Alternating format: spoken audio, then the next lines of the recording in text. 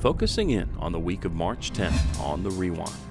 Spring break on campus was a busy week for the Cards. The women's basketball team fell to top-ranked UConn in the conference tournament championship game on Monday. Men's tennis blanked Arizona 7-0 Monday, won at Indiana 5-2 on Thursday, and added a home sweep over Michigan State Saturday.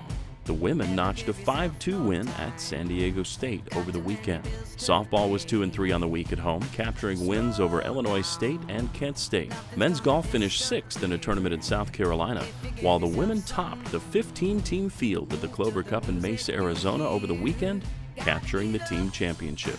The 10th-ranked baseball team had a perfect week, going 5-0 and beating their opponents by a combined score of 55-16. Lacrosse pummeled Drexel 16-5 Saturday in the Ville. The rowing teams notched 6 wins at the season-opening Oak Ridge Cardinal Invitational in Tennessee. Ben Williams finished 4th at the NCAA Track and Field Indoor Championship, and Guillaume Victorin placed 9th in the long jump, both athletes earning All-American honors. And the men's basketball team stormed through the American Athletic Conference bracket to capture the tournament championship in Memphis. The Cards are a 4 seed in the Midwest, will face Manhattan in Orlando in their opening game of the NCAA tournament. That's your Red and Black Rewind.